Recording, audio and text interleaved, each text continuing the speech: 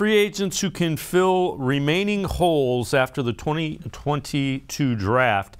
And let's take a look. Bleacher Report has Jarvis Landry going to the Ravens, and CBS Sports now has Jarvis Landry going to the Titans. So you've heard he's talking to the Saints. You've heard the Browns are interested. Now you're starting to hear other teams that are going to be competing for wide receivers.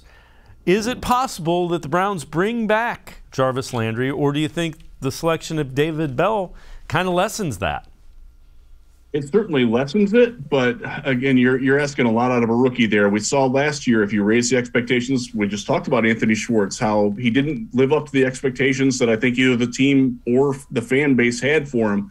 That's a dangerous game you're playing with David Bell, who, again, a talented guy, but he is physically limited in what he can do. This is not a guy who's going to catch a lot of passes beyond 10 yards from the line of scrimmage, which is okay. They do need that role.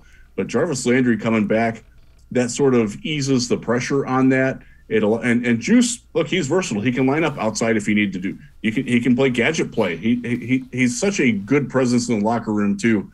One of the things that I wasn't a huge fan of his, and when they made the trade with Miami, I'm like, okay, they need it. His character and his persona and his leadership skills really blew me away when he was in Cleveland, and I think they're going to miss that. I think they're aware that that's a hole.